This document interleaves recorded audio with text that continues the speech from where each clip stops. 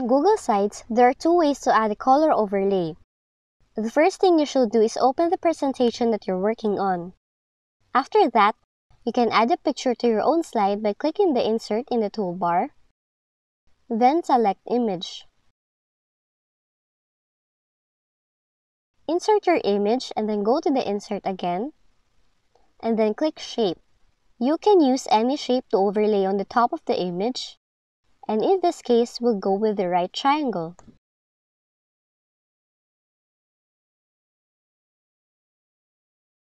Here you can change the border color to transparent, and you can change the fill color to any color you want.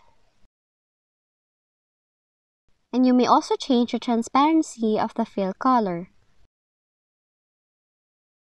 The second method for creating a color overlay in Google Slides is to insert an image by clicking the Insert tab and then selecting Image. Copy and paste another image by selecting it, then right-click and select Copy. Right-click once more, and then select Paste. Now that you have the same image twice, click on the Mask image at the toolbar. And select any shape you want. I'm going to choose a triangle again.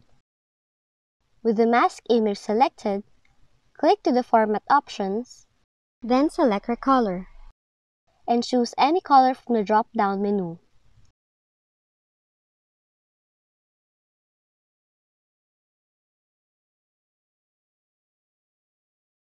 Now you've just made a color overlay in Google Slides. If you found this video helpful, kindly like and subscribe. You may also click and turn on the notification bell so you can be notified from whenever we release new videos.